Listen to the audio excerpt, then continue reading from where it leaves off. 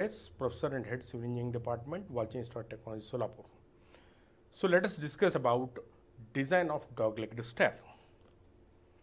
Learning outcomes. At the end of session, the learners will be able to explain the procedure for determining the effective horizontal span and effective thickness of waist slab for each flight of a dog-legged stair, and also to determine the reinforcement required for each flight and sketch the reinforcement detailing arrangement.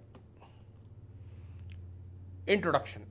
Staircase is a means of giving access to two different floors of or levels of a building and are used to in almost all buildings.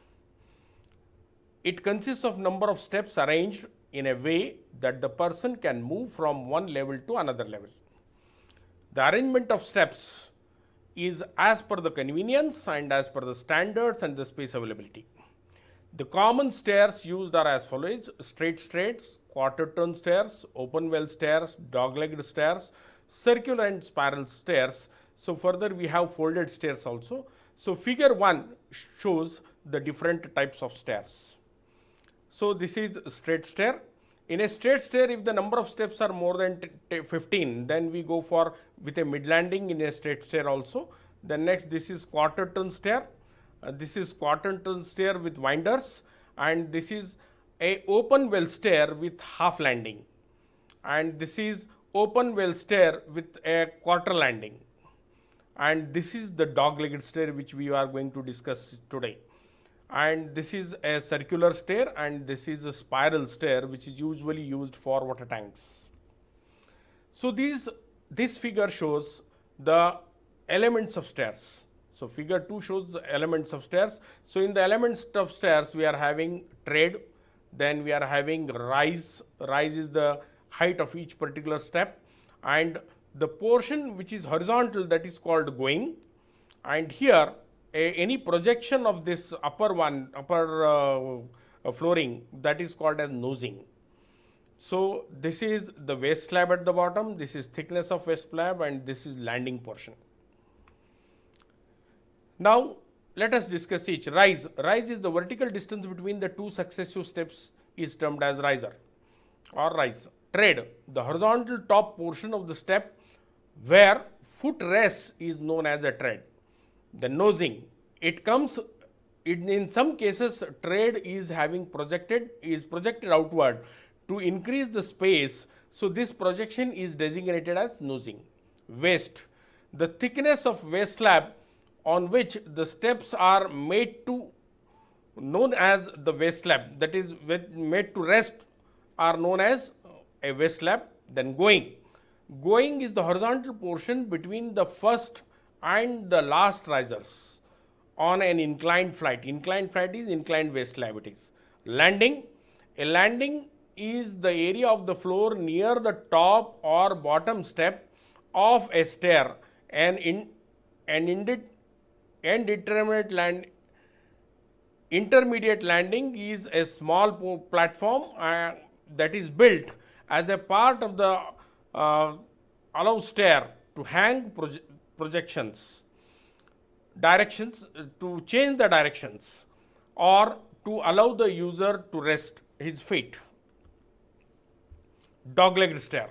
So this is the most commonly used stair, since the succeeding flight raise in opposite direction and occupies minimum plan area. A landing is provided corresponding to the level at which the direction of flight changes. A plan of the dog-legged stair is shown in figure number 3. This is figure number 3. This shows the plan of a dog-legged stair. Here you will find, so this is up and from the beginning, then this is mid landing. So mid landing, again there will be a change in direction. For design of dog-legged stair, vertical distance between the floors, that is h, is to be given. Assume the width of the stair shall be minimum 1 meter for residential building and 1.2 meter for public building. So the rise are usually 170 mm for residential building and 150 mm for public buildings. And tread T it is 250 mm for residential building and 300 mm for public building. So, depending upon the nature of building and availability of space, we have to assume the width of the stair, rise and tread. Then this is a plan.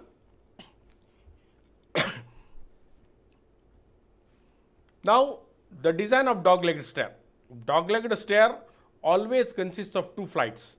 So, height of each flight, the floor to floor height divided by 2, that is h by 2. So, no risers in each flight, number of risers in each flight is equal to the height of each flight divided by rise.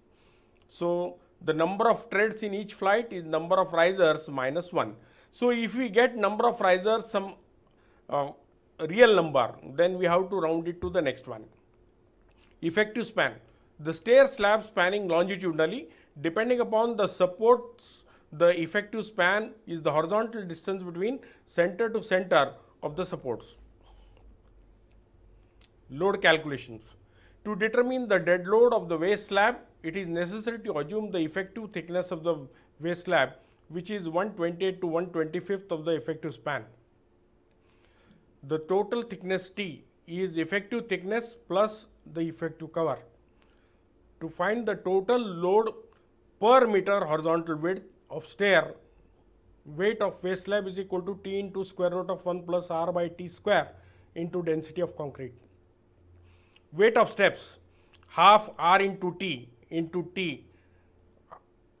divided by T, that is to bring it to horizontal portion, into density of concrete.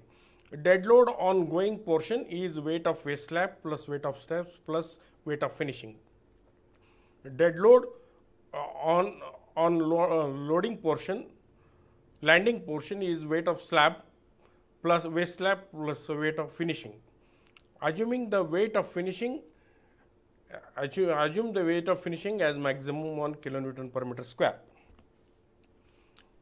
The live load is to be taken as per IS 875 part 2. The total load is dead load plus live load. Total factored load is 1.5 times the total load. The projected loading diagram for a total factored load is shown in figure 4. The loading on the going portion as is landing and going portion are same or not. Can you guess whether the loading will be same on the landing portion and going portion? The loading on the landing and going portion are different. So, here we have only the dead weight of the waste slab and live load, and here in the going portion we have dead weight of the waste slab, then the live load and dead weight of steps also. So, that's why there is a difference between the loading on the landing and loading on the going steps or going portion. Then determination of maximum design bending moment. The maximum bending moment will be at the center of the flight because loading is symmetrical, and find the support reactions first, then afterwards find mu limit, it is 0.36 FCK B into XU limit into D minus 0.4 to XU limit. XU limit is equal to 0.48 for Fe 405, 0.46 D for Fe 500 and 0.53 D for mild steel. Compare mu limit with mu. If mu is less than mu limit, it is under reinforced section. Find the area of longitudinal steel. Find the area of longitudinal steel by this particular expression. EST is equal to 0.5 FCKBD upon Fy into 1 minus square root of 1 minus 4.6 mu upon FCKBD square. Find the spacing from the below formula. SV is equal to 0.87 Fy SVD divided by VUS. So, find area of distribution steel, it is 0.12% of BD, and spacing using above formula. Draw neat sketch and detailed sketch shows the stairs showing the reinforcement arrangement as shown in figure number 6. Sorry. Figure number 6 shows the sketch of reinforcement arrangement. So, here we find this is landing slab, this is waste slab which is inclined, sorry, this is again upper landing slab. So in the landing portion, we find only the dead weight of landing slab as well as the dead weight of the finishing portion and the live load. And in the going portion, this is going portion from first riser to last riser, it is going portion. So in the going portion, we have the weight of waste slab plus weight of steps. Therefore, the load is more here. And at the end, again on the landing slab, same as this one. So now here you are having sagging bending moment at center. Therefore, the main steel is provided at the bottom side, and this is the main steel which is at the bottom side, and here it is taken up as the upper steel. Because of fixity, we have negative bending moment also here. And again, to take the negative bending moment due to partial fixity, there is the top steel here also. And perpendicular to this particular slide, you find the dots. So these dots are distribution steel. So the bottom one is main steel and the upper dots are distribution steel. So this is how the reinforcement arrangement is to be made for the dog-legged stair. So each flight is similar, therefore similar portion. And here, if you find this particular portion, you find the reinforcement arrangement is just like a scissor.